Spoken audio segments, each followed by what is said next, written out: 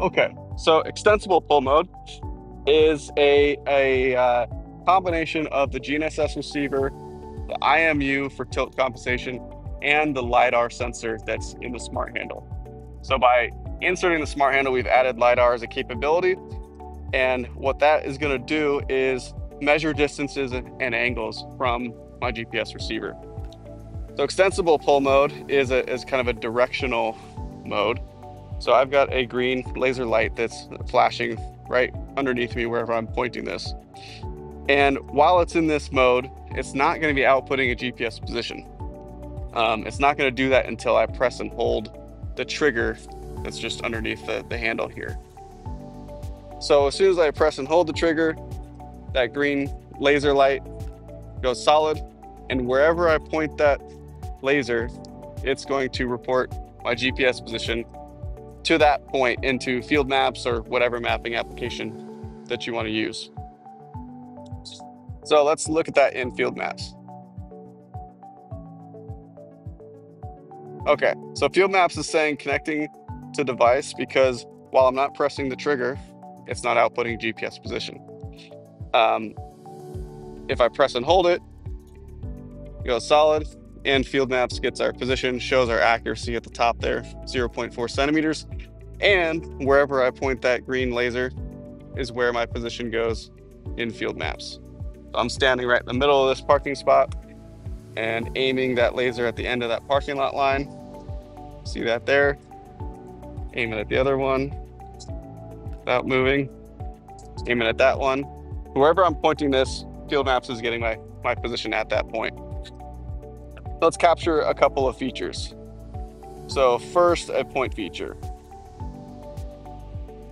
The way that we control when field maps captures the point using this new technology is by enabling GPS averaging.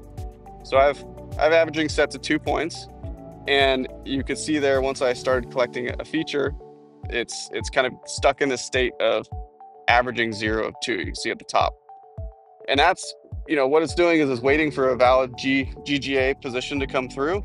So as soon as I press and hold the trigger and we get valid GPS data, it's going to average those 2 points and collect the feature.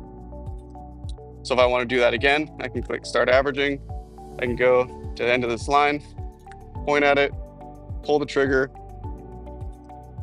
it gets my position, and I can save that.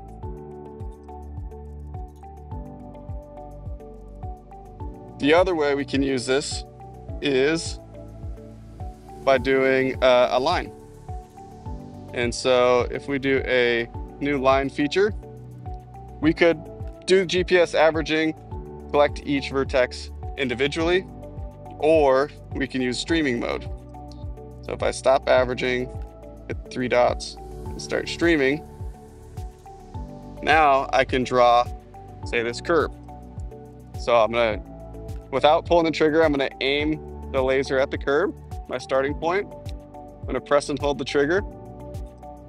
I'm gonna go solid, and I'm just going to basically draw this curve directly into field maps using this laser.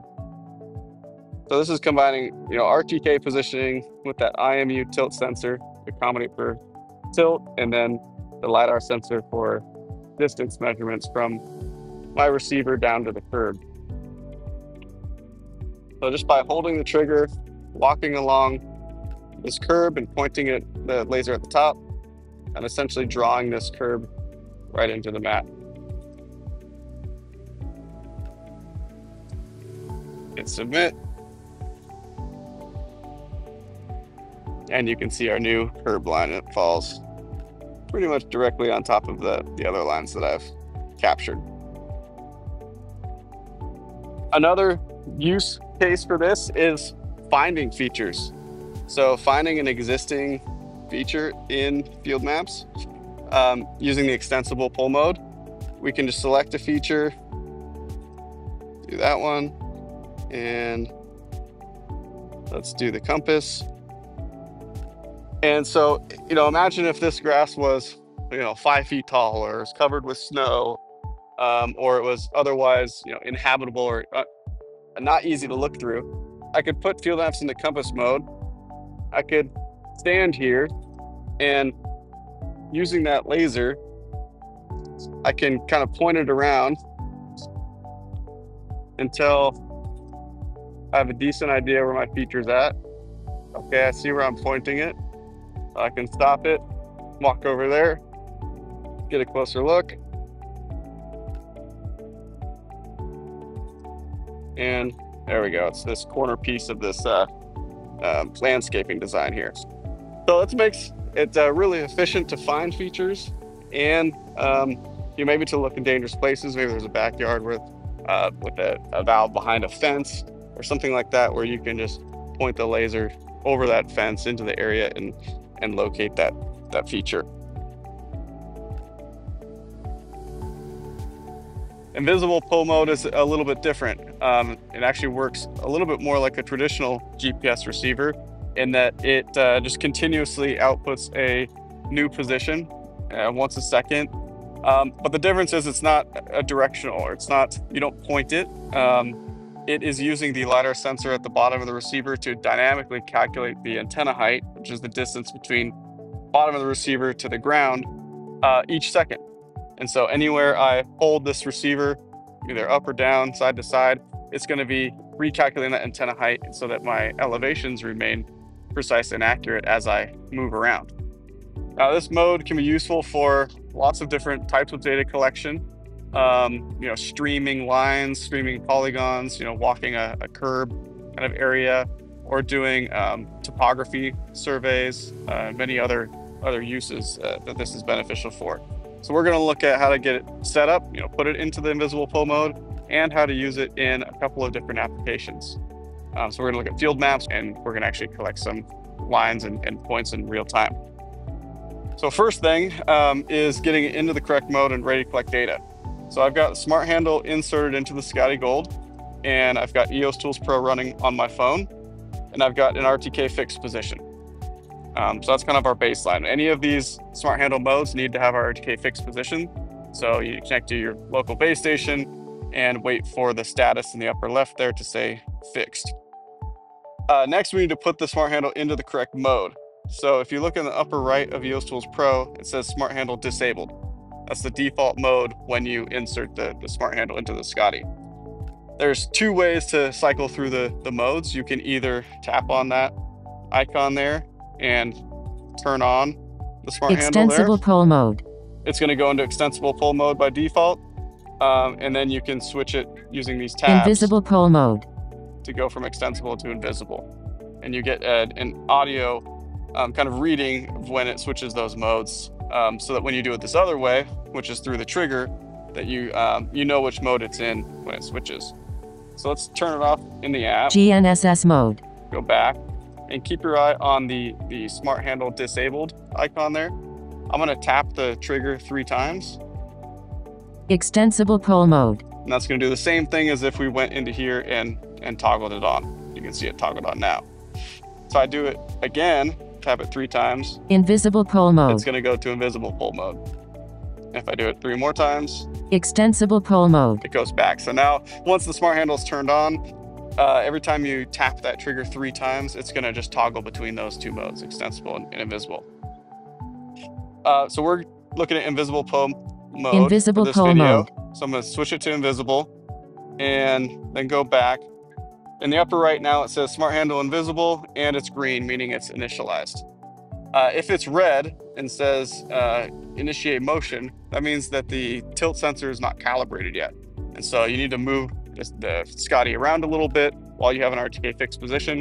And usually just a bit of motion will get it initialized, and it will turn green and let you know that you're ready to collect data. Now, in invisible pole mode, you're not going to see the green laser like you're used to with the extensible pole mode. And that's because it's not a directional kind of measurement.